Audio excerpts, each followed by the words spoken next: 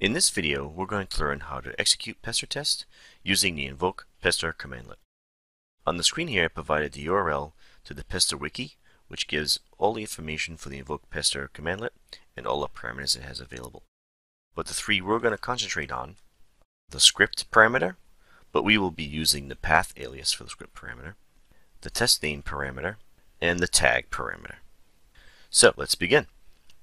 So what we're going to do, we will run our invoke Pester commandlet, and as I said before, we will be using the path alias for the script parameter, where we can specify a path. Invoke Pester will do, it will go and search the path that I'm specifying for all tests.ps1 files and then execute them.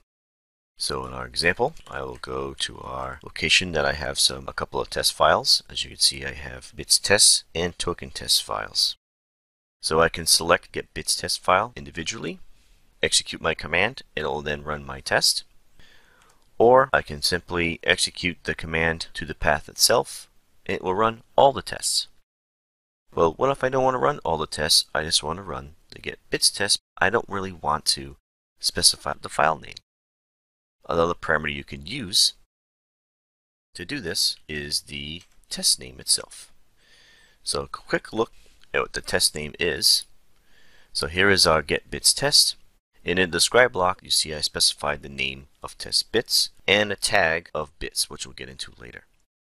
And the other test I have for this example is the get token test. And in the describe block, once again, you see I have a test token as the name and then token as a tag, which we'll get into a little bit later. So if I now specify my test name of test bits, invoke Pester, it will only run the specified test with the name test bits.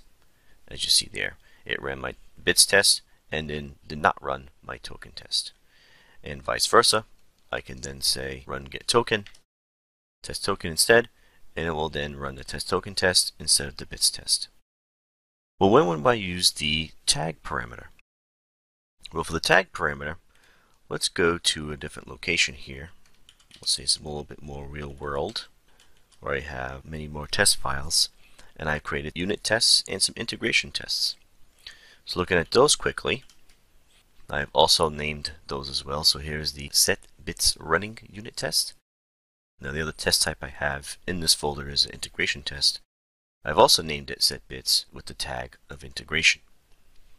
So now if I were to specify my test name set bits, it will run all tests with the name of set bits. So it will run my integration test and my unit test.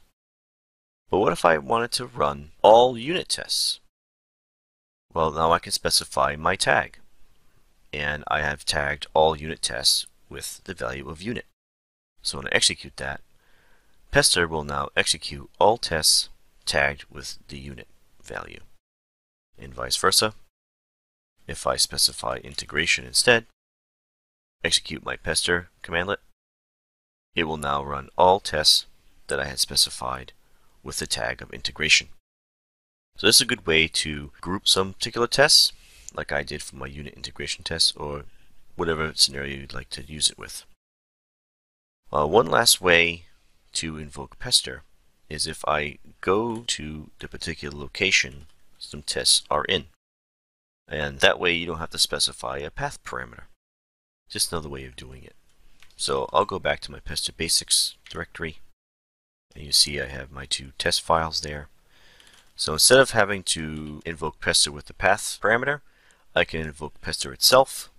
It will then execute just in this location only that I'm actually set in, which is Pester basics. I can still specify one individual file, or of course use my test name parameter, use test bits, and still of course use my tag. And I went ahead and also tagged these individual tests, and you see I only run the test bits tests.